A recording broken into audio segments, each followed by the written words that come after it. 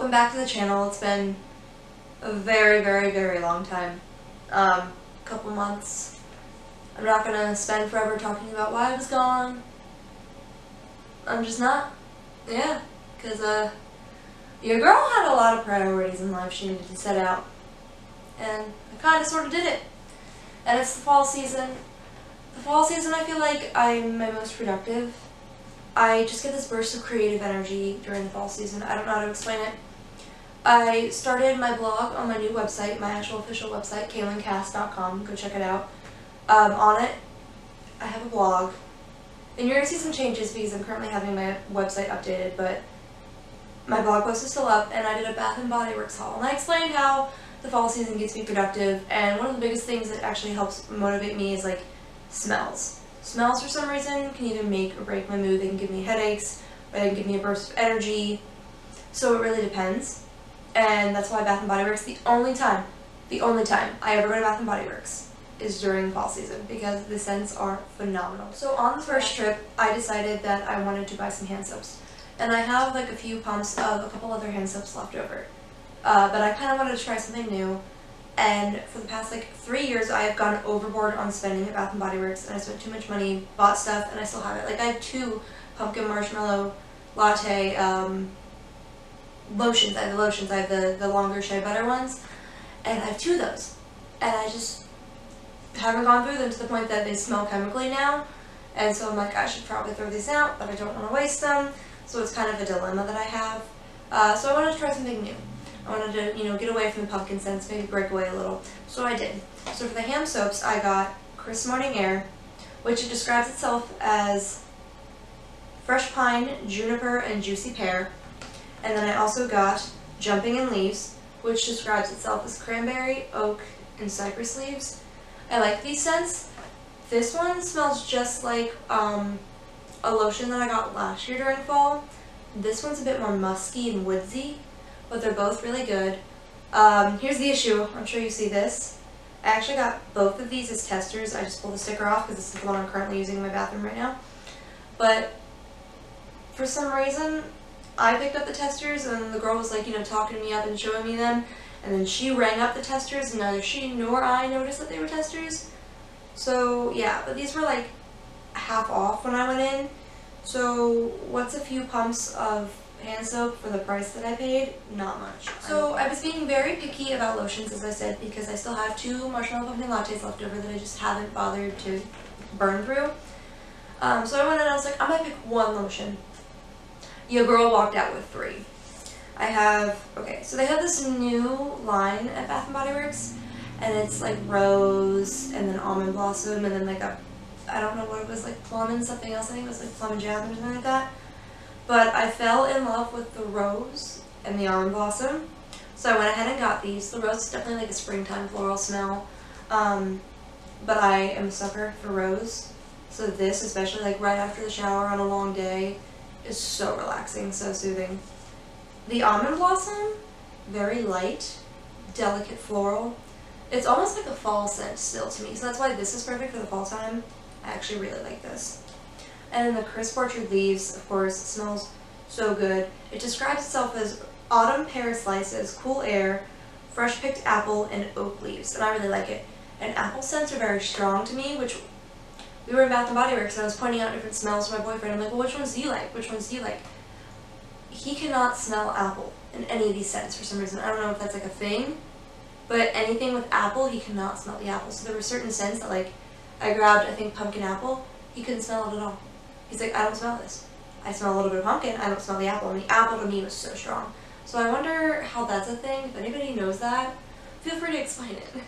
I have not 1, but 2. The one's currently in my bag, but I have the other one that I just bought.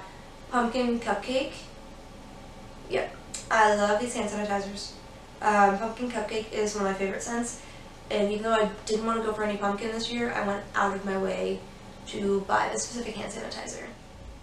And then on my second trip, I went back in, and I wanted to get a different PocketBac because the one I currently have is like back to school, girly kind of themed, and now that we're getting into fall, I really wanted to get a fall one, and they had 1 left. It was the Fox one, super adorable.